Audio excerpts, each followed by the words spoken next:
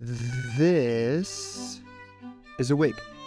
And before you tell me wigs have nothing to do with economics, let me point out that the global wig and hair extension market is valued at over $6 billion. The largest economy manufacturing and exporting this product is China, with Chinese wig exports accounting for more than 70% of the global supply. Now perhaps this comes as no surprise, as China is the dominant manufacturer of several industries, including those many would argue are more important and certainly more lucrative than wigs and hair extensions, such as apparel, textiles, basic metals, computers, machinery, tools, or cars. You see, there's hardly a sector you can name which China does not have at least 20% global market share of their manufacturing.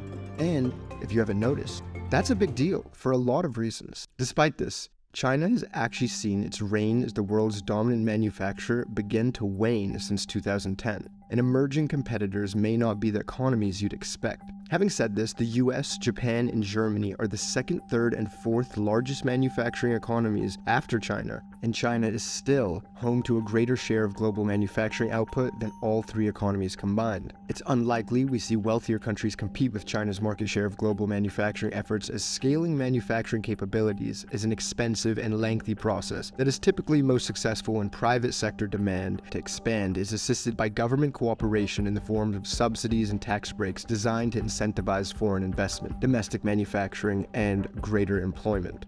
India is certainly an intuitive choice of a country that might be able to give Chinese manufacturing a run for its money thanks to their large and young population. But as discussed on Economics Explained in the past, India's GDP benefits far more from its global services economy than manufacturing thanks to its English-speaking population, putting India's economy more in competition with economies like that of Singapore and not the far larger authoritarian adversary in their backyard. So, which economy is today's episode of Economic Oddness about? Which dark horse might emerge as a great manufacturing economy of the next 2 decades? For a long list of odd and economical insights, we are about to get into Mexico.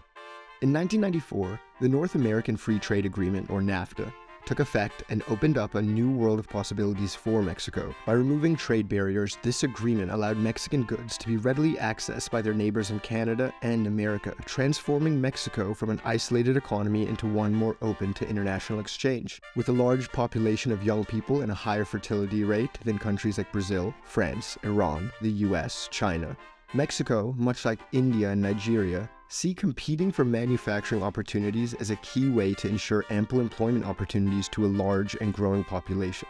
Having a large population can be an economic advantage, but if you're not able to provide that large class of people with employment, this quickly becomes a demographic disaster. Mexico's development is further incentivized by the importance of diversifying trade partners, a reminder we have seen on full display in recent months. For the last 8 years, for example, tensions between China and the US regarding import tariffs and trade policies have bolstered production within Mexican borders, as manufacturing in Mexico has become increasingly desirable to a US that looks to alleviate their dependency on trade with China. And while it's unlikely that Mexico replaces China's role as a global manufacturer for all things, Mexico has much to gain by being a specialized manufacturer of a few key things, such as machinery and electronics. In an attempt to get the ball moving in these efforts, the Trump administration's proposed United States-Mexico-Canada agreement aims at standardizing automotive industry labor wages, bringing the necessary regulation and transparency to economies like Mexico, where informal markets are responsible for an enormous amount of economic activity.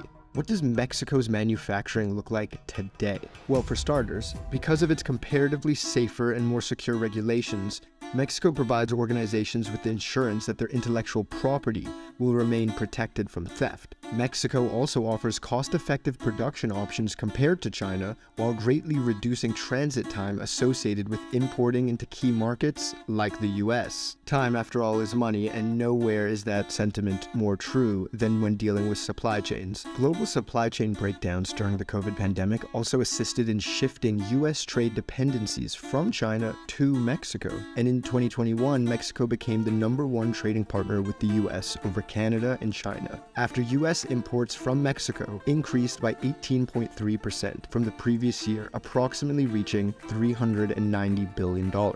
But Mexico's offering as a site for new manufacturing isn't based entirely on China's downsides or its geographical location. Whether you can believe it or not, Mexico's workforce actually provides a level of skill and efficiency that is now more economical than China's.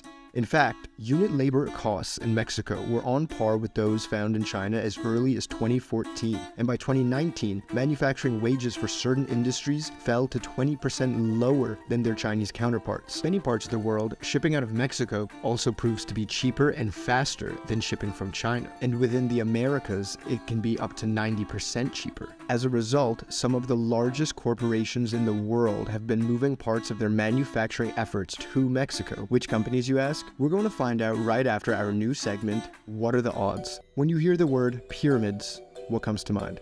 For many, it's easy to conjure up images of ancient Egypt. For some of us, Vegas. For me, it's unnerving flashbacks to Miss Susie's 10th grade geometry class. But for those who did grasp isosceles proofs faster than I, and did in fact think of ancient Egypt, what if I told you the largest pyramids in existence lie hidden beneath a mountain quite the ways away? Because the pyramids of Cholula are located in Mexico and stand at an impressive 66 meters high, with its base measuring 400 meters wide.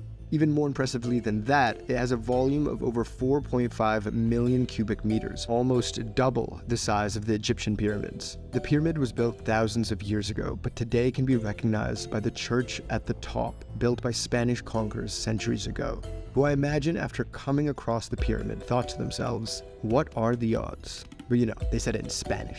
Now, fast forward to today. In a world where we don't make hardly as many pyramids, but China manufactures 80% of the world's air conditioners and 45 times more personal computers than all other nations combined.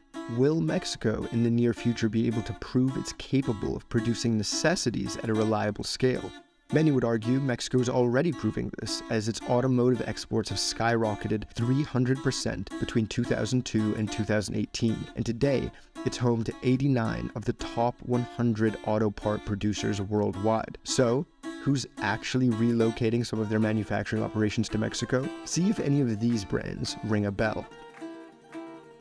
So, could Mexico be the surprise contender to rival Chinese manufacturing prowess in the decade ahead?